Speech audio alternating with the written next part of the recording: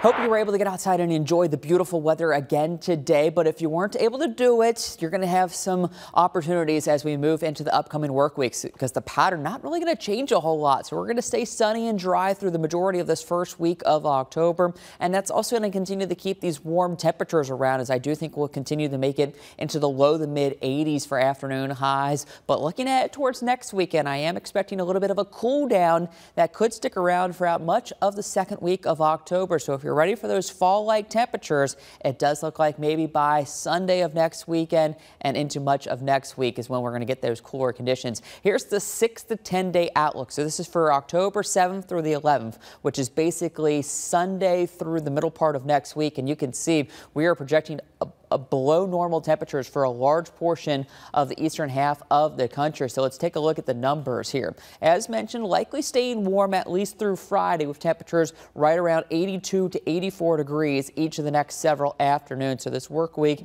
going to be very comfortable, still a little bit like late summer. But then look at this cool down as we head into the weekend. So 79 on Saturday, down to 72 by Sunday, and then mid 70s by the time we push into next week. So it does look like an extended cool down as we get towards next weekend into the majority of next week, finally giving us that taste of fall here in the Midlands. Outside, though, you can see still got the sun shining, just a few fair weather clouds. Had a little bit more cloud cover today, so temperatures only made it up to around 82, 83, not the 85, 86 that we had the past several days, but still got 81 in Columbia, Orangeburg, Newberry, 79 for Sumter, Camden, and Winnsboro. For tonight, we expect those temperatures to dip down pretty much to 60 degrees, right where we were early this morning. So temperatures will be cooling off nicely. And then for our Monday, we'll start off in those lower 60s. And again, pretty much make it up to around 83, 84 degrees for an afternoon high. What we have happening is just this big area of high pressure is going to be dominating the eastern half of the country, not only for Monday, but also into Tuesday. And this is going to be continuing to make a lot of this around our area. So you can see through much of the work week, high pressure is pushing off to the east.